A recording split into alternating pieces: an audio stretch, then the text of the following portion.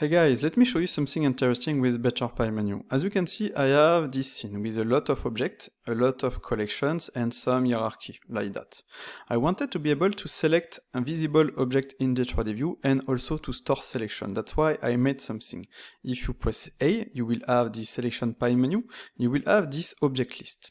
And with this one you will have two parts, visible object list and store selection. So the visible object list will list all the visible objects in the 3D view.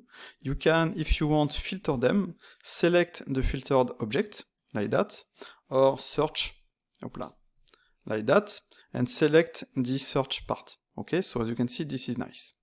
You can click to select some object, and if you shift click, that will deselect everything except the object you want to select.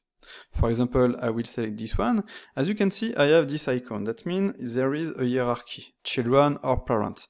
If I click, that will select this hierarchy, as you can see here, like that. I can deselect everything.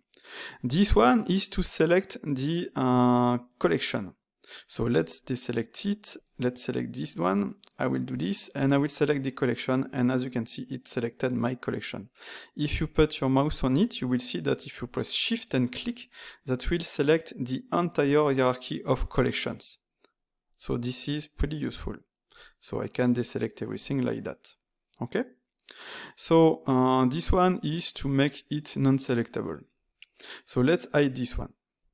So what I want to do, for example, I will select this and this. If you check, they are in two different collections. I will select grouped collection, like that, and I want to store this selection. So I will click here, I will name it wheels, and as you can see, I have those objects inside. You can remove them and you can add them if you want. You can select and remove this selection.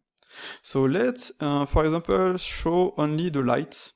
Select the lights. Click on this plus icon, name it lights, and boom, I have my wheels, and now I have my lights, as you can see.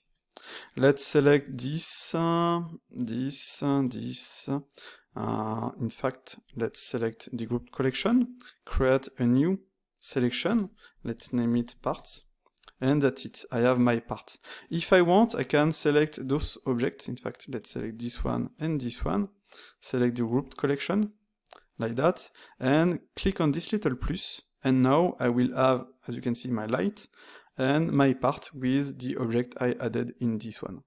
So as you can see, this is pretty useful, and I hope you will like it.